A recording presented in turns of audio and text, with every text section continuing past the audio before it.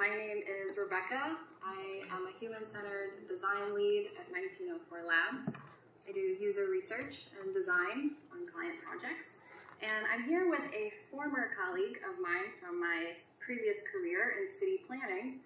I'm going to let her introduce herself.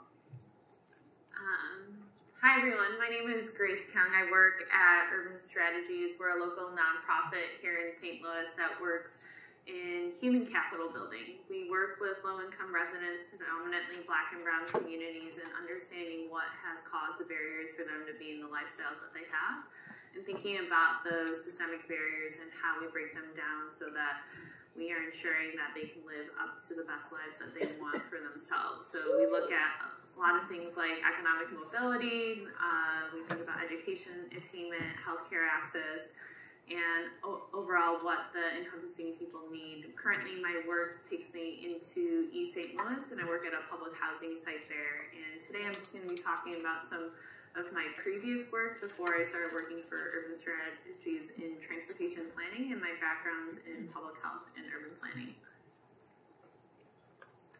So before we dive down that path, kind of ease into this. So most of us who work in technology, we're comfortable with the design of screens, mobile, desktop. This is kind of our bread and butter. And we also, in user experience, have a foundation of thinking about the design of objects, right? The Norman doors here that say push, but you want to pull. So the design and the psychology behind the design is also something that we're familiar with. But what about the design and the experience of a design in our cities? This is kind of where city planners, this is their focus. So they're thinking about the design and the experience of places where we live, where we work, and where we relax. So the foundation of really this talk today is to think about, well, first of all, it's interesting to learn about how other disciplines approach design problems, but really also we're thinking about the future of technology and that it's becoming increasingly immersive, and it's changing the way that we experience cities. So there's really an opportunity for people who design cities and neighborhoods to have a conversation with people who design interfaces. So that's kind of the starting point. And augmented reality is one example of one of these immersive technologies. Augmented reality means that it augments actually what the physical world looks like. So it's different than virtual reality, which creates an entirely different world. So you can see in the bottom corner, this is a concept. It's not a live application, but you can see that it's adding these captions on top of a picture that you would be looking at from your device. So there's a lot of opportunity here, and a lot of opportunity for conversations with people who are designing experiences in the public space, on the street, in parks, in neighborhoods, and people who are going to be designing experiences in the future that interact with that space. So again, kind of the starting assumption before we get into talking about some planning concepts today is that we need to understand the design of the street if we're going to be designing experiences that interact with it. And augmented reality, virtual reality, these aren't quite mainstream yet. There's a lot of prohibitive cost right now to building out those technologies. The glasses are really expensive. So it's not quite clear exactly when those will become really mainstream, but I think it's still important to start having this conversation. So to start us off, what is city planning? Well, who lives in cities? We do. People do. And people need places to live. We need somewhere to have meaningful work and a livable wage. We need somewhere to relax with our families, with our friends, maybe a park, maybe bars. And we need ways to get to those places. So urban planning is a huge field. It covers a lot of ground. And we're only going to be talking about really two planning approaches today. These are just two approaches that we think are interesting and meaningful, but just kind of wanted to provide this umbrella. There's a lot of different pieces of the field of urban planning, and urban design is kind of just one of them. So the first principle that we want to kind of talk about is how do you design a safe street? So this is a little bit of an interactive activity. Just sort of want to ask you to make some observations here. We can just sort of have people shout out. What do you notice about this picture? What are you looking at? And feel free to state the obvious. The crosswalk seems strange. It seems strange. Why is that? Because there's usually you see two white lines and it's blocked off, and this doesn't seem perpendicular. Yeah, it's kind of at an angle. What else are people noticing in this picture? Metrolink stop. Yep. There's some transit nearby. There's a curve. Yep. Lots of different stop signs, hard to know which one I'm supposed to look at. Mm-hmm. Yep, there's cars in the intersection. Accessibility, access. Yep, that red demarcation helps you know that a wheelchair is entering the street. It's kind of a signal. Great. Anything else? I'm not sure if I can see the indicator to walk or stop. Yeah. Great. Yeah. So how would you feel? So the next question is, would you feel comfortable crossing the street? No. Not right or wrong answer. But, I wouldn't feel very safe. okay. Can you tell me why? It's too open. It doesn't feel well enough enclosed. Mm-hmm. No boundaries. Interesting. Great. Others, how would you feel crossing the street? Seems very Busy. There's like a lot going on. Depends how old you are. Great segue. Here's just a little bit more information. If you turn to the right, this is what you're going to see. We're not trying to pick on the trolley, but just this is some more information. Does that change how you would feel? So we're thinking about some design decisions that were made and how that affects how we feel and what our experience is. Does this change anything about how you would feel crossing the street here? For anyone? Another thing I had to look at your angle of your shadow is a little more hard to daunting than the next one, which is a little higher up and gives you more visibility. It's a great catch there, yeah. For this next quick exercise, conjure up the picture of a grandparent you have or maybe had in the past, or an 8-year-old that you know. Could be your own, could be a neighbor. So conjure up that image of them, someone that you care about. Hold them in your mind. Would you feel comfortable letting them cross the street here by themselves? No. Why not? Give me some whys. Super busy traffic.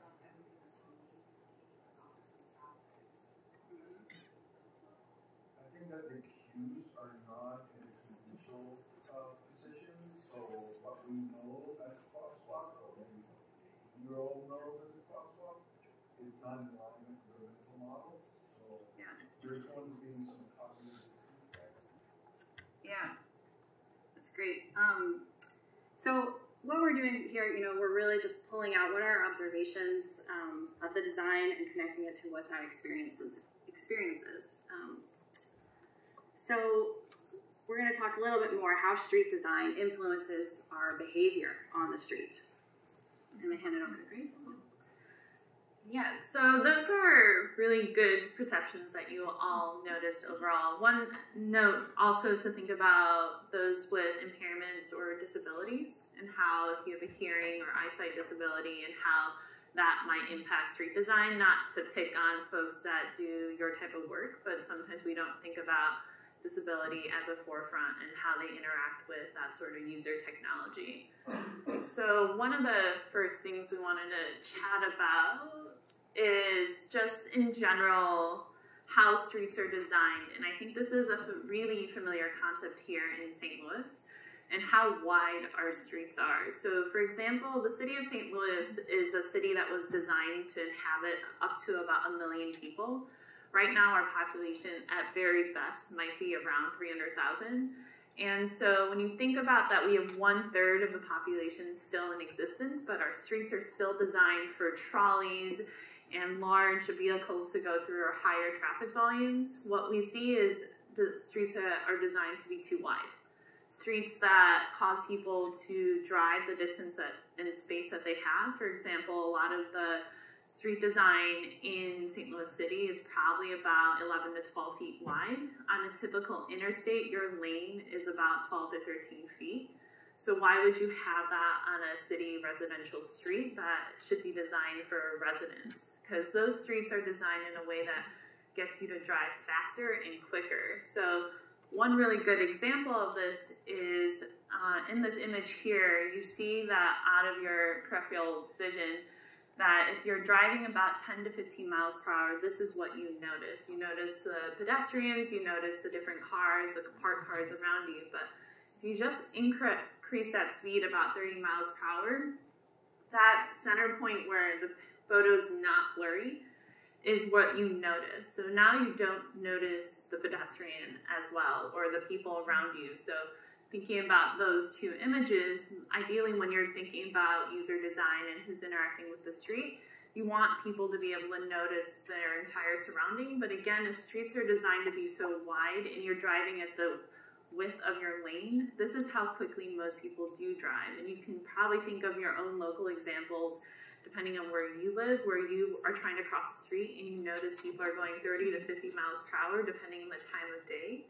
And then you have to think about who are those users, where are these streets that is designed, and who are we designing them for, and who benefits from that. So how do planners approach this problem overall? Well, what we're trying to do is educate people about street design, and how we've designed them in a way has caused people to interact with them in a different way. So what we're trying to do is alter the driving behavior by changing the built environment. So that's advocating for curb bump outs, for example. That's where it shortens the crossing distance if you're a pedestrian. Thinking about those images that Rebecca showed you in the Del Mar Loop. It's thinking about how maybe the crosswalks aren't best designed if you're visually impaired to know that the crosswalk's going at an angle, because how would you know that? Because of how you're getting out into the street. It's taking you in a straight line when really you should be going left to an angle, and there's no audio devices to give you a cue when to know when to cross that street. So those are the type of things that we've been talking about overall. Sorry, my throat's super parched today from allergies, so I'm gonna take a walk. So I'm gonna transfer back to my life as a transportation planner. As I mentioned in the beginning of the presentation, I now work for a group called Urban Strategies in East St. Louis, but I actually was super involved in transportation planning here in the city of St. Louis for the last 4 years. And one of the major projects we did at TrailNet, for anyone who's not familiar with TrailNet, we are a transportation advocacy group for the region that promotes walking and biking and ensuring that all people have accessible transportation that is safe and affordable and equitable. But overall, one of the major projects we did here were what we call traffic calming demonstrations. So we were really looking at lighter, quicker, cheaper projects of how do we educate people on what street design is. Because a lot of people are kind of in stuck zones of how they want to design streets, what they think might mean for safe street design, and not always thinking about how do you interact with the community to understand what safety even means to that community, and understanding what is it that that community even wants to see change. Because we can come in with the best ideas, the brand shiny new ideas, and put that on a neighborhood saying, you have a high crash volume, this is a high crash intersection zone, and now we're going to tell you how we want to design it. It's not the best way to build trust and actually see something change over time. So the reason why this is so important right now for us to even just talk about street design and how streets are designed overall is that this is a chart that shows between 1990 and 2018. And you can see it in the text at the top, but what you might not see that well are the numbers. So in 1990, overall, we had about 6,482 pedestrian fatalities. Back in 2018, we had 6,227 estimated pedestrian fatalities. So for me, this brings a question of technology is getting better. In other words, we are also getting smarter with how we design our infrastructure. Yet what we're seeing, our numbers are increasing for the people walking on these streets at the rates of what they used to be in 1990. So what you also need to take a closer look at is, again, who is this even impacting? So from 2008 to 2017, pedestrian fatalities increased by 35%. And when combined with all other traffic deaths, that decreased overall, though, 6%. So if we're designing our cars to be smarter, we're designing our roadways to fit the car design, then we're not really designing it for the people who need to rely on walking or biking or using alternative forms of transportation to get there safely. And so the questions again raise, who are you designing your products, your infrastructure for, and who do you leave out in that process when you don't do it holistically? The reason why this project, or the project I'm about to talk about, is very important to St. Louis is that these numbers back in 2015 show that 12% of fatal traffic crashes in the U.S. involve pedestrians. In the city of St. Louis, that figure is 36%. So again, it's how we designed our streets, how we designed them previously, and how we continue to maintain them to fit a population that does not exist here in St. Louis City. So one of the things that TrailNet did was we wanted to educate people and change the mindset of what traffic calming is. Traffic calming is exactly what it sounds like. How do you calm traffic? How do you get people to slow down the speed of driving? And why we did this was important because there was a lot of mentality built into this region that if you shorten the lanes, if you narrow the lanes, then it's going to cause a lot of traffic congestion. It's going to cause a lot of backup. I'm already reliant on my car to get to point A to point B, so I don't want you to change how these lanes are designed. So this was our tool to educate people on what that even could look like and change that mindset overall. How we did this, again, was through these lighter, quicker, cheaper projects where we worked with the community and gathered their input on what streets they would like to see redesigned, why that was really important to them, and bringing people together to see those changes. And so they were directly involved in our days of these pop-up demonstrations and redesigning the street that they had chosen to see different designs happen on. And then overall, TrailNet wanted to do this in 4 different neighborhoods to really talk about high crash intersection zones, high crash areas, but also areas that were in the most distress. So what you see overall in this image here are 4 different neighborhoods we worked on when we did this project. We worked in 2 North City neighborhoods and 2 South City. What you might not be able to read that well is in those bubbles, it shows the average speed. So we took the speed of people as they were driving without a demonstration and with a demonstration. And then we also looked at complete stops, rolling stops, and no stops. And what we saw, for example, in the Ville neighborhood that's in North City is that the average speed was about 30 miles per hour. With our demonstration, it went down to 17.4. And of course, we could talk about why the numbers decreased so drastically during a demonstration. One is if you put a lot of colorful objects in the road, of course, people are going to slow down to observe what's going on. But that's also the idea of changing our infrastructure around us. When there's nothing impeding the way that we are driving as people, then we're going to keep driving as quickly as we can because it's human behavior, because there's nothing changing the way that we're interacting with that street. So the overall impact doing these lighter, quicker, cheaper projects led to was we actually got a crosswalk improvement within a year of a demonstration. And this was, again, through buy-in with the residents in the local school that this crosswalk was built right in front of, with some funding through MFH. And it was able to show the community that doing these small, lighter, quicker, cheaper projects were a great way to get investment and buy-in from the residents overall.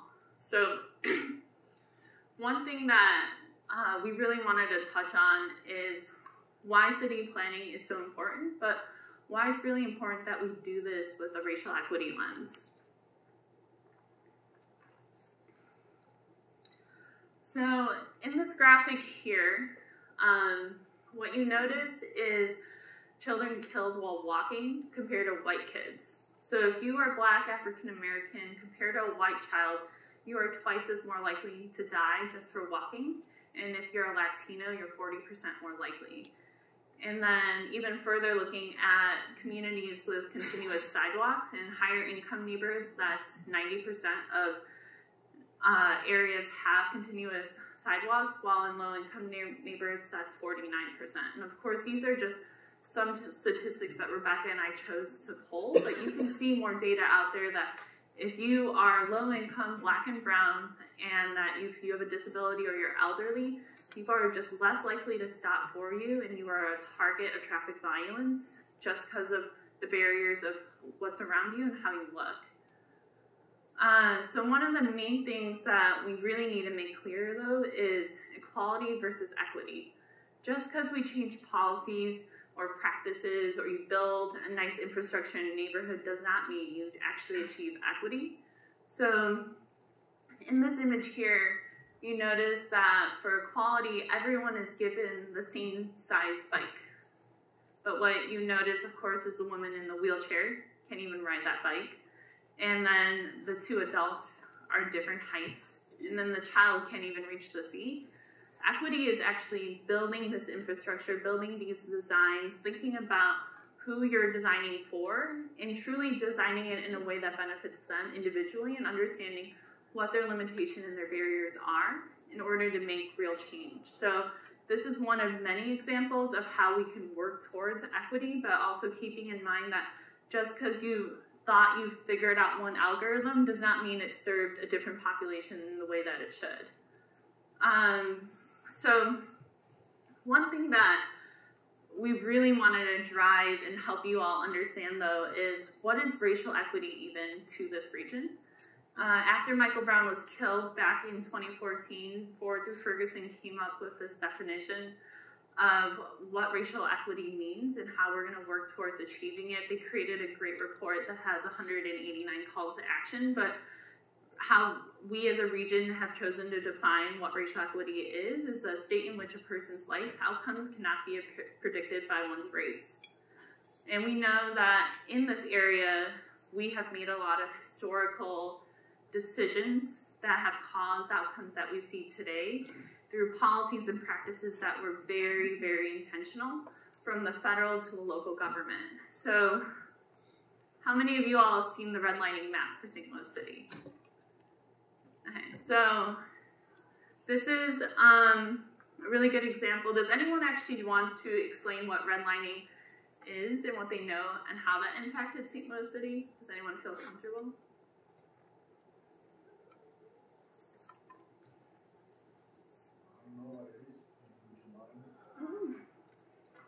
Yeah, but I'm also a fan of co-educating if anyone wanted to jump on with me. Yeah, go ahead. Redlining was back in, did it start in 1937 or was it before then? Where people decided what neighborhoods were listed A through D, and then they kind of made the whites got the A and B, and the realtors would only show the African American C and D neighborhoods.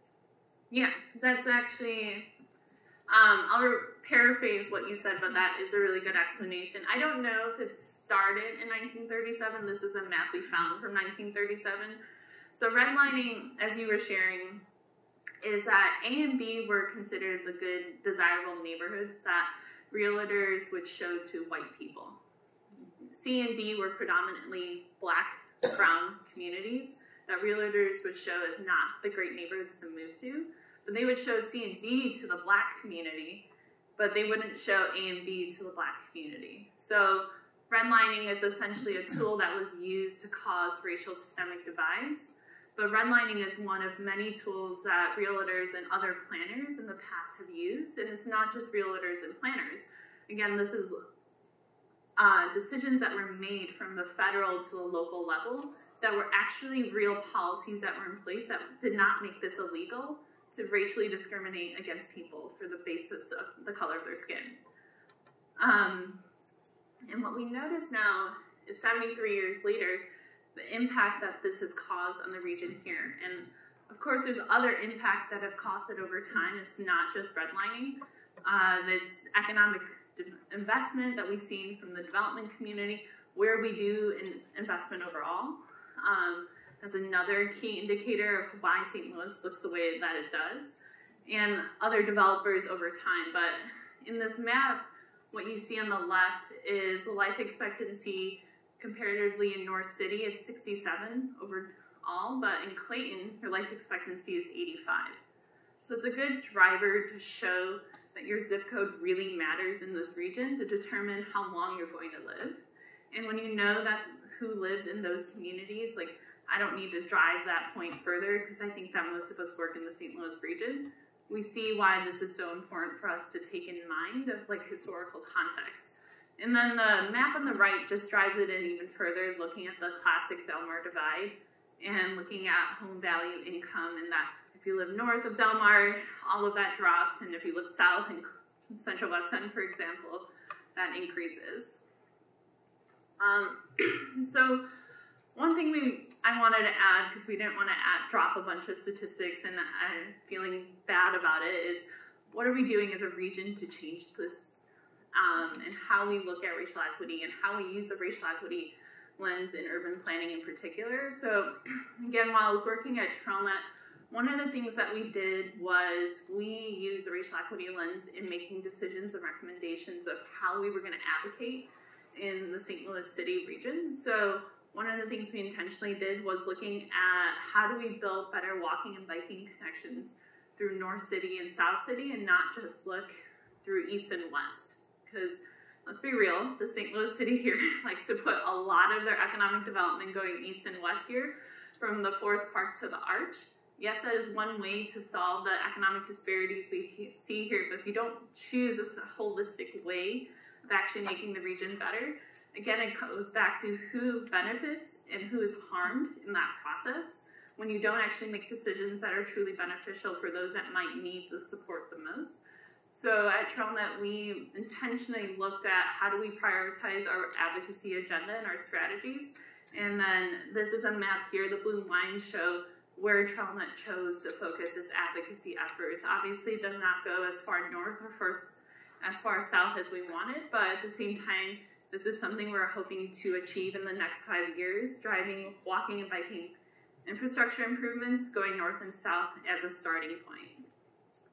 So I'm going to give it to Rebecca.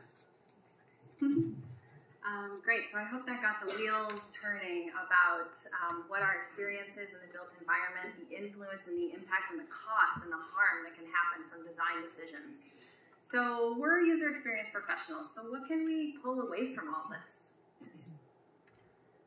We promised you some lessons. So the first, we really need to design around the needs of people. And, the invention of the automobile was kind of the technological frontier, one of them in the last century. And it allowed for all this connectivity and economic activity that we didn't have before, which was a wonderful, really wonderful thing. But then we started building communities in a way that was really all about driving more, driving further, living further from where we work. And we kind of lost sight of, frankly, those kind of Maslow's hierarchy of needs of we need health, we need safety, we need connection. So now we've designed our communities in a way that now we're paying these costs. We have aging communities. We have people who are living in neighborhoods. As they age, they may not be able to drive, and they're going to be far away from the services that they need. And certainly technology offers opportunity there. But as the kind of takeaway, as we are designing and developing technological experiences and ones that integrate into the physical and built environment potentially, likely, we need to stay grounded in what are our fundamental human needs. And planning offers an example of how we sort of lost sight of that. So Google actually has an augmented reality app live. You can try the beta version right now on your phone. I took this picture the other day. And what's interesting is the photo with the fox is an early prototype, and it was really cool. And what they found, though, was probably what you all would guess, that the fox was kind of distracting. And it was dangerous for people as they walked into the street. They expected the fox to do other things, maybe jump. But really, what was the primary task of a navigation app? To get us where you're going. So, and to get you safely there. So, that primary human need, of course, at the very bottom of Maslow's pyramid of physical safety, they ditched the fox. Now, in October 2019, the beta version, there's no fox. There's arrows helping you to navigate. But what's really interesting is if you start walking for more than about 5 seconds, you get a black screen. It tells you put your phone down while you're walking. This is really, really interesting. I encourage you to check it out. But just things for us to continue thinking about. We have to design for all ages and abilities. And this is a differentiator when you're designing in the built environment, you're designing cities, because they belong to all of us. So even if we are designing an application or an experience that maybe has a specific persona in mind, and that's okay, we still need to be mindful of the other users in this space, in this context, and especially make sure that we don't do them harm. So that's something else for us to think about. We need to design a process that empowers those who are impacted. And TrailNet really has some great examples of how they work with communities, really co-create. And there's opportunities for us in technology to increasingly engage our end users and really make them part of the creative process with us so that they have a piece of the ownership. And in the lens of like thinking about technology, augmented reality that has this intersection with the built environment, this is especially important because what's unique about planning and designing in the built environment is that we feel emotion attached to place. It's just a human thing. We feel this emotional attachment connected to where we live. And that's actually an opportunity for us in technology. We can leverage that and feel more connected to where we live. Maybe see our environment, our neighborhoods, maybe the way they looked in the past. You know, there's educational opportunities, but really to be mindful of the emotions and how the experiences we're designing will impact the people who are in the space and live there. And last but not least, we have to design for racial equity. This isn't something that just happens on its own. And there's consequences when we don't plan for it. People get left out. Our world becomes narrower. It's kind of easy to imagine potentially an augmented reality experience that is completely dictated by one kind of person's lens of that city. But what about all of the other diverse experiences that make our environments, our cities, interesting places to live and have really rich histories that we want to know about, and we want people to be able to bring their voice to urban conversations. This is a picture of Joy Buolamwini, who is doing that. She's at MIT. I don't know, has anyone seen her TED Talk? It's really cool and depressing. But her work is important because she's testing the facial recognitions of software, facial recognition software at big tech companies, a bunch of them she tested, and found that they were far less accurate at identifying women of color. So not only were they less accurate at, they misgendered women, first of all women, these facial recognition algorithms, and they didn't recognize with the same level of accuracy women of color as opposed to, or darker skin as opposed to lighter skin, until she put on the white mask that you see in this photo. And then the software was equally accurate, or as accurate as it was at identifying white men. So as we're designing experiences, we need to be intentionally inclusive and make sure that we are mindful of the centuries of bias that we all have from living in this country, so that we are designing experiences that are really inclusive. So, quick recap, we've covered a lot of ground.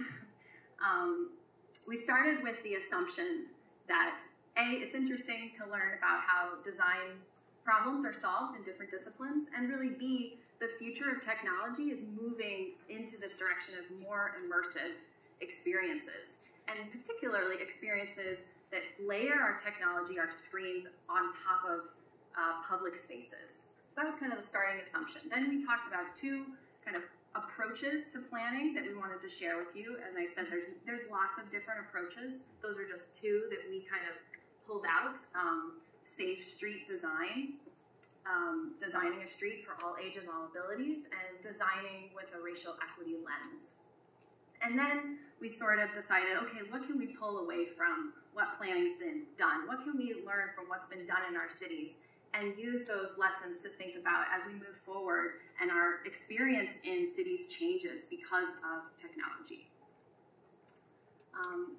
So that's sort of the summary. We have a couple minutes for some questions, discussion, comments. But yeah, thank you.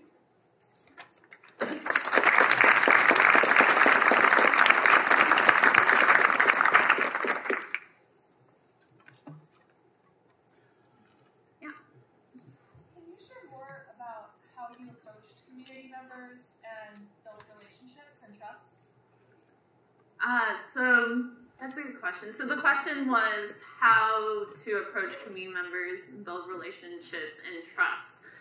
I will just go from some personal experiences, particularly me being a transplant to St. Louis. I moved here about 4.5 years ago. I learned a lot about St. Louis history after I moved here and learned about the racial divides, the systemic racism in this region. So I never go into a neighborhood thinking I'm an expert on anything.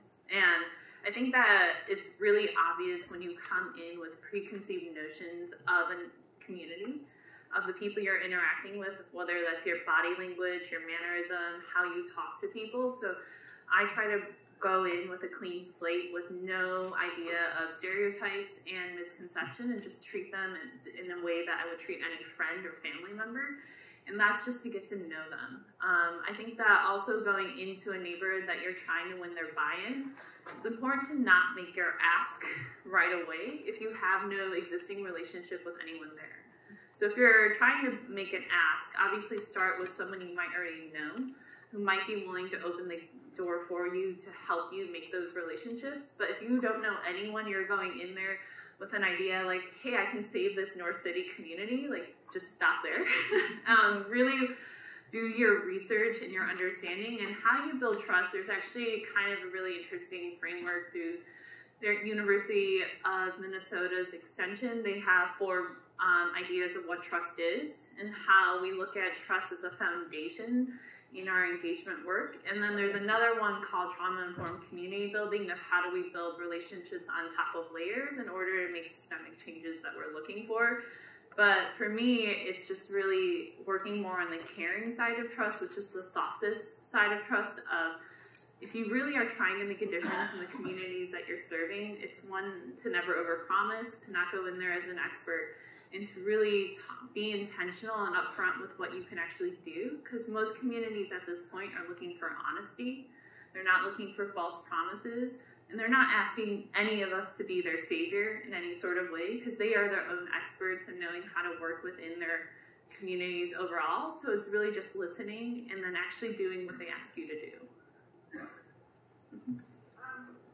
So city planning is going to involve working with government, and that's certainly not a quick process by any means. So how do you navigate